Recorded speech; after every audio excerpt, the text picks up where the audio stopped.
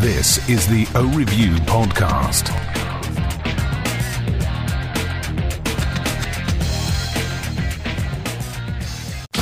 O-Review. Hi, my name's Dan Toms. I'm from the O-Review, and I've recently been seeing some videos on YouTube, so I figured I'd try some of my own. I've been collecting Oakley for about 8 years now, and as you see, I've got quite a few. I just wanted to start going over some of the pairs that I have and go over, the stories behind how I got them, maybe add some additional information about the pairs themselves, as well as some general Oakley knowledge that I can hopefully provide to you. I was inspired by iSpy0099, so I'd like you to all check out his channel. He's got some great reviews of glasses, knives, all sorts of stuff. It's a very awesome channel, so I do recommend you check him out. So I'd like to start off with the Oakley Splice, which is my first pair. My brother around the time had just bought a pair of scars, and at the time I thought it was sort of silly to be spending that much on glasses, but after I tried them on, I really noticed a difference, so I was inspired to go out and get a pair of my own. So I went down to the local sunglass store, and I picked these up because I really thought they looked awesome. This is the crystal black Iridium lens model with the FMJ Plus orbital. There's several models or several variations of the FMJ, which stands for Full Metal Jacket, which of course they can't use for copyright, so they abbreviate it to FMJ. But they do vary slightly, but this is the FMJ Plus model. Just to give you some basic information about the Splice, they debuted in 2002 with 3 models. There was the Ice model, as you see here, the Root Beer model, and the Black Chrome.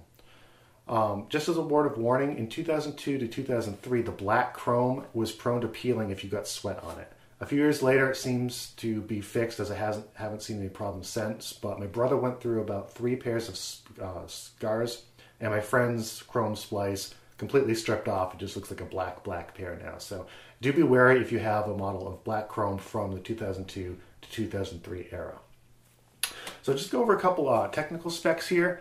The lenses are made up of 2 spherical lenses, which give you the XYZ optics. The icon is the thin icon, and there's several different icons types, so if you have any model with the thin icon, you can do swaps if you need to. The screws holding this together are T5 Torx screws, so if you want to do any customs, you need a T5 Torx bit or a screwdriver in order to take this frame apart. The ear stems will come off just by twisting and popping them out and then popping them back in. So with a T5 Torx and the twisting method, you can make customizations of many different types of Oakleys, and I will show you those a lot later. I do have a lot of pairs of Splice. Actually, 10% of my collection is made up of the Splice model. I collected all of the official colorways, and then I started customizing. So I've got a ton of those, and you'll see a ton of those in the future. So aside from the initial 3 models from 2002, there was also the Backcountry Store exclusive model, which had the gray lens and then just a regular sort of matte black orbital frame here. 1 year later, Sunglass Hut and Oakley sort of had a falling out, but they patched things together by giving Sunglass Hut exclusive Emerald Iridium lenses, and the Splice was one of those models. So you will see an Emerald Iridium Splice with one of the darker FMJ orbitals. Also later that year on eBay, I started seeing some Fire Iridium Splices, and we weren't really sure where they came from. We weren't sure if they were fake or real, even though they looked somewhat real. We did end up finding out that it was an official colorway, so the Fire Splice became the next model in 2003. Later in 2004, another model came out from Murasaki Sports in Japan. This was a Japan-only exclusive. Again, we started seeing some on eBay. People started doing some crazy customs with it. I didn't really, like that too much because with something that rare, I'd like to keep it stock if possible. But I did end up scoring one of the official colorways with the high persimmon lens.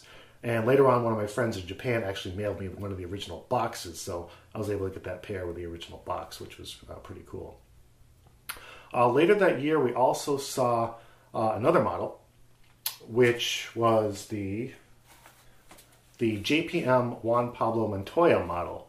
It was very similar to this, but it had an ice lens with a signature on it.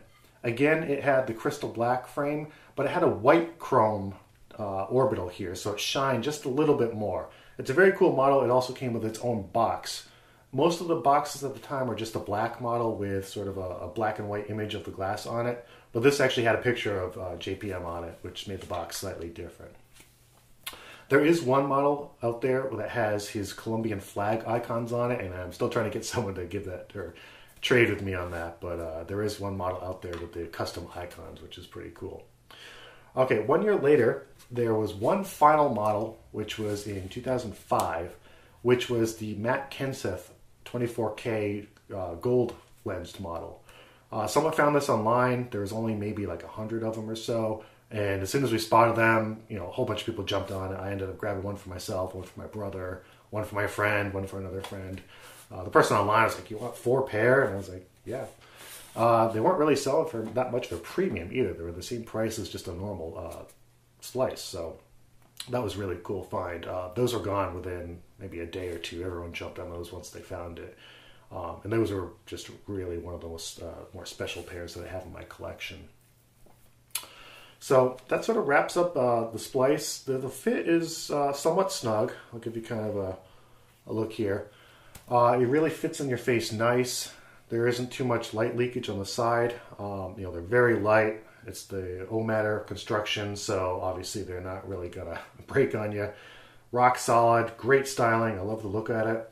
This really sort of epitomizes the early 2000s design style that Oakley had at the time. They really wanted edgy, they wanted sharp corners, they wanted to show off how they're computer generating all these models, and I think it really acts as a milestone in Oakley's history. So again, this is Dan Thomas from O Review. I hope you like this review. I'm going to have plenty more in the future. I'm going to start going through all my glasses one by one, starting from my first pair, moving up. I may lump some together because, I like to say every model I have has a story, but again, some of them end up being lumped together. So I might do a few reviews where I have several models. I may also do some reviews that just go over some general Oakley knowledge that you might find useful. A couple I've planned is maybe one on the different icon variations, maybe some generational changes between models. There's a couple other people I'm going to give shout outs to in the future. They're doing a lot of good reviews between variations of the more recent models, which is excellent because I don't really have a whole lot of the more recent models. I'm mostly into the vintage, into the maybe 10 years ago or more, and that's really where my interest is. So hopefully you find this useful, and I should have a lot more to share in the future. All right, take care.